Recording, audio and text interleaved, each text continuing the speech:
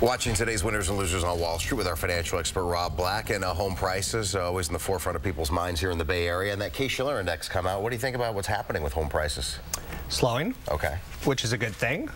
A lot of you and I, we have friends that want to get into the housing market, but they haven't been able to, whether it's getting enough for the deposit ready and or just the processing or being outbid.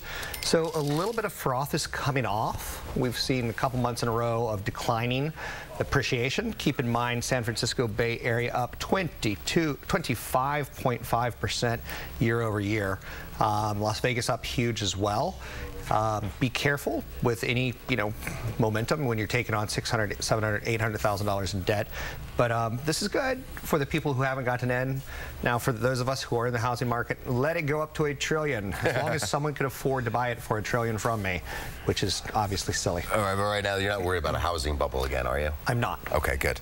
The breakfast war is heating up at fast food restaurants. A Taco Bell with a big breakfast menu coming. A winner or a loser? For whom the breakfast bell rings, it's Taco Bell this morning. People actually go out of their way to make pilgrimages to Taco Bell. I don't know who these people are. I'm one of them. But Mark is one of them. Taco Bell is looking for a piece of that $50 billion breakfast market.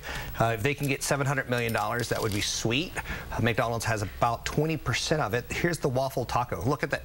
You can hold it with one hand. Who does that appeal to? Drivers. Well, one-handed pirates, of course. But on top of that, people who want to use their cell phone or drive, the millennials. So they're trying to get people in. The AM Crunch Wrap is out there as well.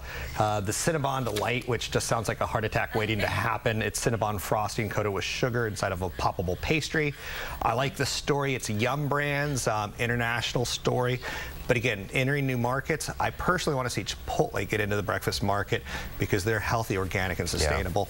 And that's where the millennials will go. I'm not sure they're going to go for the one-handed taco, but maybe. I've been burned by those Cinnabon poppers. The cream inside is very hot. Be careful. The question is, was it your wife throwing them at you? No, she was not. I was actually eating them myself. Thank you. This is a scary survey, actually. 1 in 3 Americans aren't saving any money? At all. Wow. And that's down, again, that says 66% are, which is good. But again, it's people who have incomes over $50,000 are saving more than people with incomes under $50,000. Same thing with emergency funds. Let me give you the financial expert tone here. Everyone needs to be saving 10 to 15% of their paycheck. If you're not, you're going to underperform in retirement. What I mean by that, there's a likelihood that you're going to be living in a trailer and you're going to be saying, wow, the Social Security is not making ends meet. Who am I to blame? You have to save 10 to 15% before you do anything like get a Cinnabon popper at Taco Bell. All right, we have a question from Brandon. Brandon's asking about Zulily. Their stock up 40% today. What's going on? 100% year-over-year revenue growth. This is a flash site which actually lives up to the billing as being attractive.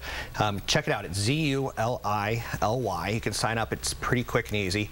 Unlike other flash sites where they're selling you like a one-arm T-shirt, they're selling good stuff at 60 to 70% off. Sale starts at 6 a.m. It's pretty much so over by 9 a.m. Limited inventory coming from boutiques. You're getting Carter. You're getting Lego. You're getting Disney brands. You're getting Stride Rite brands. So you're not getting the off-market brands.